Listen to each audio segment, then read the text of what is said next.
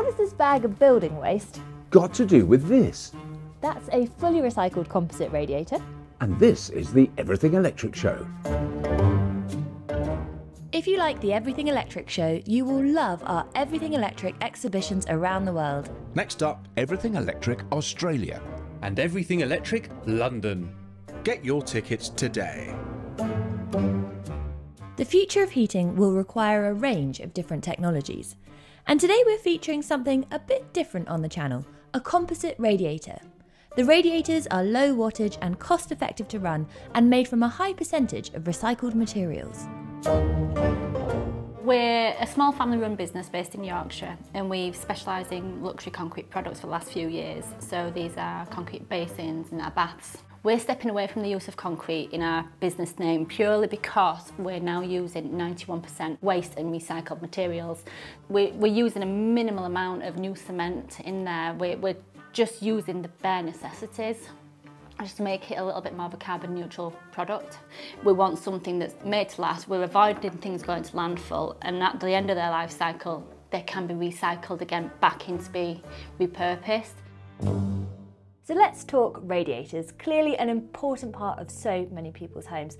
And typically they're made from materials such as steel, aluminium and copper. Now, whilst these materials have a lot of advantages, they also have a significant environmental impact owing to how they're manufactured and ultimately disposed. Now, these radiators have been designed to have a much lower environmental impact because they're made from recycled materials and are super efficient. Now, they are a bit of a premium product, which means that they come at a bit of a higher price. We don't have exact details on that just yet, but do watch this space. But owing to how low the cost per use is, it means that payback period is pretty jammy. So the smallest, the little 150 watt, you're looking at about from 3p an hour to run. If you have solar panel or even wind turbine power in your home, the cost, it's just not there. They pay for themselves, which is great. And even our larger one, that's a 600 watt. So that's like having a smart TV on. Again, you can have it running and not really notice. So how does a concrete radiator differ from a traditional radiator? In simple terms, thermal mass is the ability of a material to absorb, store and release heat. Concrete has a high thermal mass, resulting in homes and buildings having more stable temperatures. So I take it then, Andy, this is the mixer for the material. Is that what? Is this where you mix it Yeah, up? this is the pan mixer, or shear mixer if you want to call it.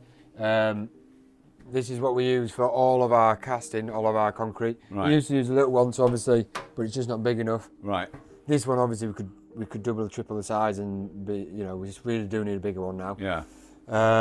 Obviously, it does about 160 kilos, which is luckily the same as our bath, so we can do the bath in one pour. Oh, so that's one big mix in there. Yeah. That's amazing. Wow. Fill it up to the brim, and the beauty of this mixer is you can actually watch the actual mix and get it to the flow you really want. And then all the electronics in the radiators are essentially embedded into yeah, it. they're encapsulated inside. Right. So through our testing, we found that we've had no problems with any of the cracking, anything like that. There's extra reinforcement in there on top of it, and we believe that we can get 50 years plus out of the radiators quite easily.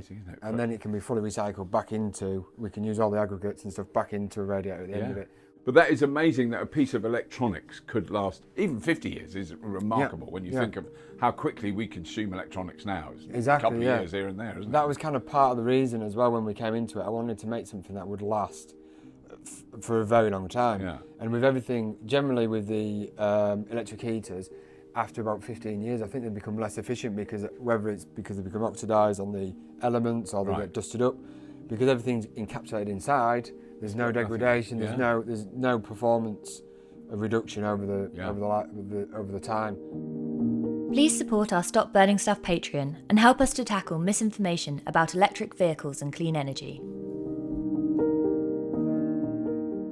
We'll be supplying them with smart technology, so you'll be able to run them off an app, you'll be able to run them just on a general thermostat setting in your home. Our smallest one, which you can see here, is 150 watt, and currently our largest models are 600 watts, and these are emitting temperatures of about over 60 degrees. So they're safe in homes. They're also water safe and fire safe as well, which is an added feature.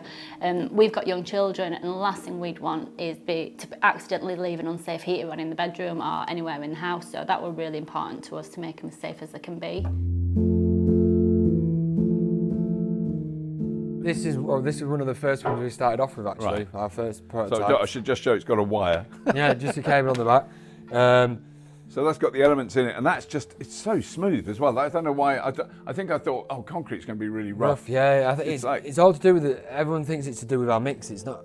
It's more to do with the actual mould you have. So whatever mould you know, the sort of form you pour it into is what it will come out. Yeah. So at the beginning when we had this, we were only getting radiant. We got no convectional heat whatsoever. You could put your hand, you know, just above you, you could feel nothing. Wow. And obviously now with you get the radiant heat, you can feel it at actually about 4 meters away.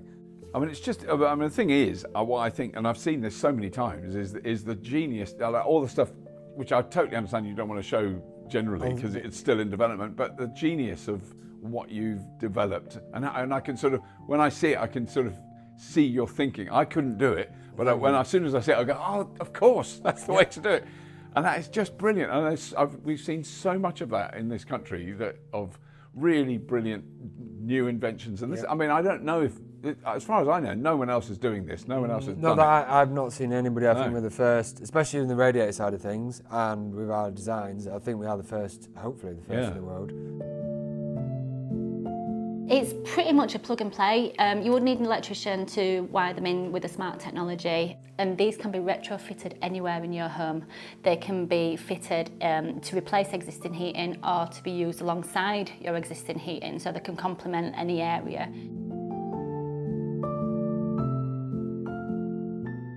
Here on the Everything Electric Show, we love to feature new and innovative low-carbon heating solutions. And Andy and Claire have shown us an amazing example of what can be done with some recycled waste and some creativity. And if you enjoyed this episode, do make sure to check out the ones you can see on screen now. And as always, if you have been, thank you for watching.